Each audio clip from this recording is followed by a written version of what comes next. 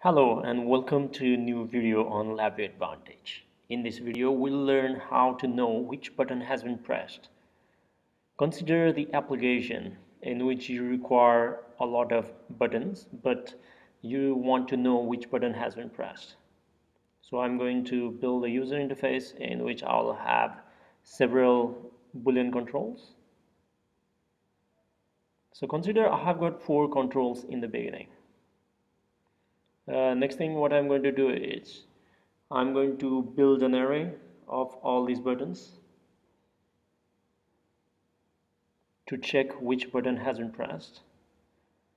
I'll use the shortcut control space control W to wire all of them, and then control U to clean the diagram, and then I'll use the search 1D array because at any given moment you can only press one button. So I'm going to make that turn on and create indicator. So basically whenever I run this VI, I'll get the index of the button I have pressed. So I'll run it continuously. As you can see, -1 basically means none of the button has been pressed.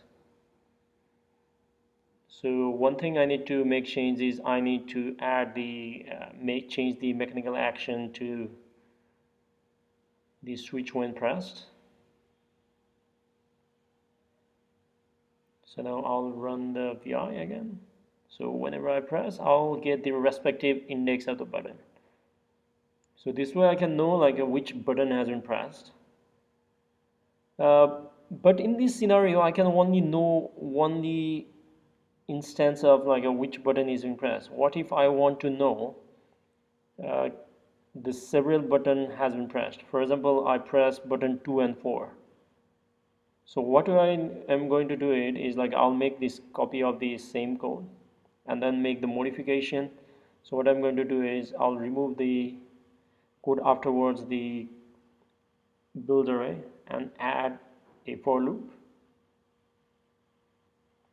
and I'm going to use the index of the for loop to get the index of the button that has been pressed. So I'm going to change that to conditional terminal,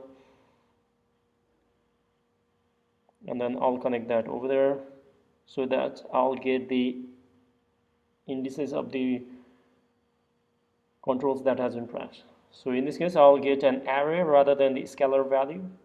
So if I run the VI again, as you can see, that one is working fine. I can only press a button at a time into the left hand side.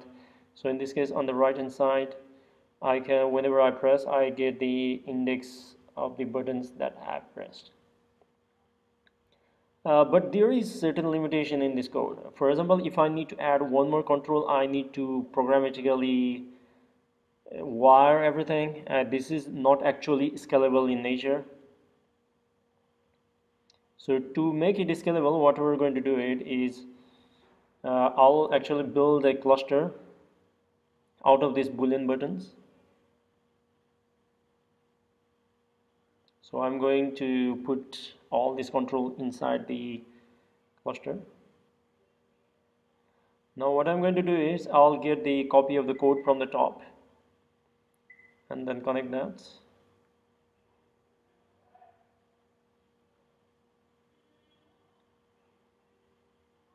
So I'll convert that cluster into an array. Make sure that you have got only the same elements inside the cluster. If you have mixed element, then you cannot convert that into an array. In this case, I've got all Boolean controls, so I can easily convert them into an array. And now if I run the VI, as you can see, it works perfectly fine, just like the code on the above. But the advantage now I have is my code is more scalable in nature. I can easily add more controls.